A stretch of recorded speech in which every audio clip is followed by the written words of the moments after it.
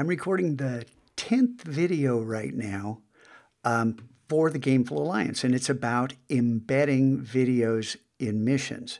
And this is one of the coolest things because it's so easy. I'm going to go ahead and click on one of these in order to open up the video, and I'm going to stop it because I don't want to hear myself talk. And then this share button right here. Click on it and click copy. Not embed, not anything else, just copy the URL. The same thing holds for social media and Vimeo. It's just the link, the URL.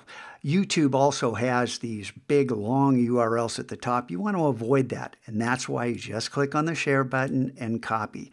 And that's on my clipboard now. I can jump back over and edit this very first mission in order to embed this. And remember, I have that little vid sitting there inside the content.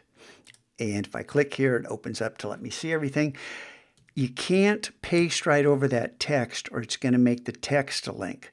But watch what happens when I paste. I'm just going to hit Command V in order to paste. You saw the URL drop in, and then the video just embedded automatically. So now if I click Update and visit that, you're going to see that video sitting there. And when you click on it, it opens up in a new window. And I'm going to go ahead and stop that.